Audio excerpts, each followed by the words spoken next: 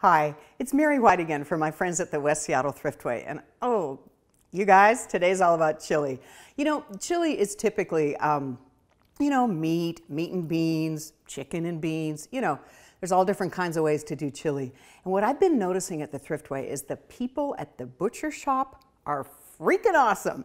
And one of the things they do there, which I love, is they make their own sausage. So I came up with a recipe for today that's all about how to use this sausage in a really good way in a chili.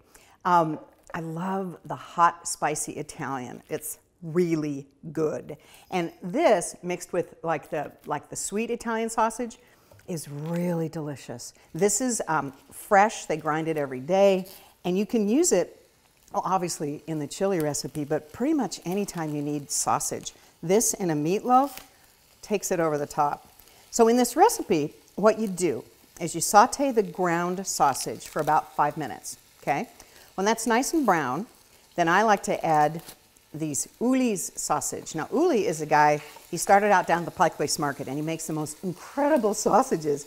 And this is an andouille. It really gives it a nice flavor. But you could use chorizo if you wanted to have it a little more, Mexican. You could use almost any kind of link sausage, really. You know, the great thing about this sausage, too, not only is it obviously delicious in a chili, but what you can do, especially if there's a game or you're tailgating or something, take a can of this Rotel.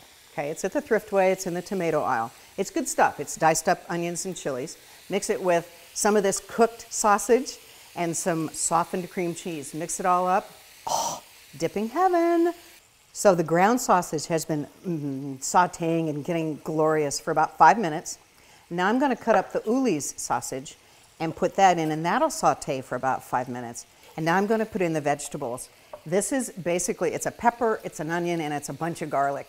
I like to use either a green or a yellow pepper in this. The green gives you a little bit more of a Louisiana flavor. The yellow is a bit milder. So it just pretty much depends on, which part of the country you want to be in. This is when we turn all this goodness into chili, okay? Cumin, obviously. And I like a lot, so this is like a lot. That's about 3 tablespoons of cumin, okay? Chili powder, pretty much to your taste. I like it, and so we're looking at about a tablespoon of chili powder. Goes right in. The really fun part, bottle of beer, nice dark beer. And what this will do is it'll deglaze the bottom of the pan, get all that good brown stuff off the bottom. And it just gives it a great flavor. So pour that in. There we go. Tomatoes. A can of really good tomatoes. In any time that isn't like August, you're probably going to have to use canned tomatoes. And when you do, get the best ones you can afford. At the Thriftway, the San Marzano, so good. They're freakishly delicious. So I just dump them in.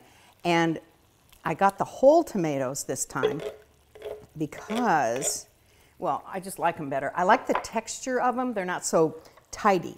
So what you can do is you can go in with your scissors or with your hands and just crush them up. Just because I'm trying not to get my clothes real dirty, I'm going to use the scissors. But it's kind of fun. So we have tomato paste, also known as Tuscan toothpaste.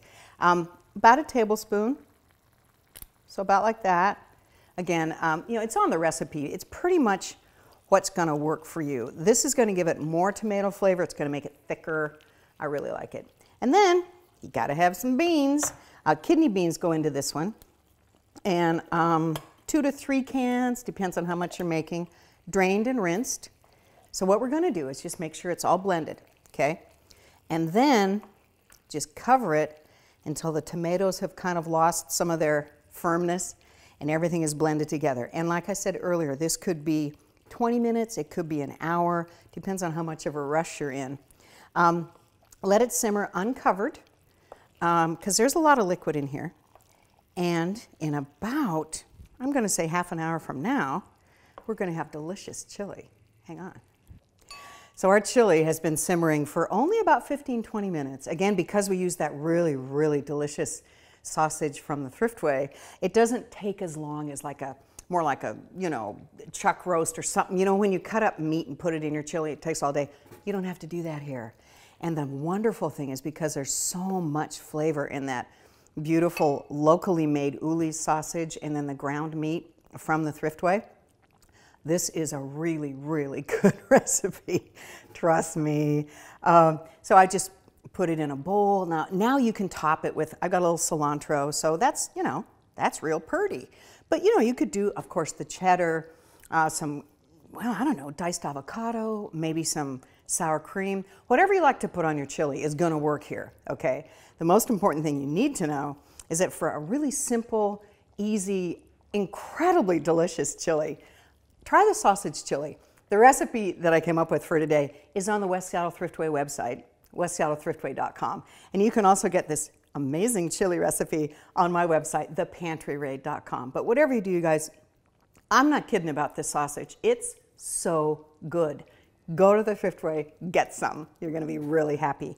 I'm gonna have chili now. See ya.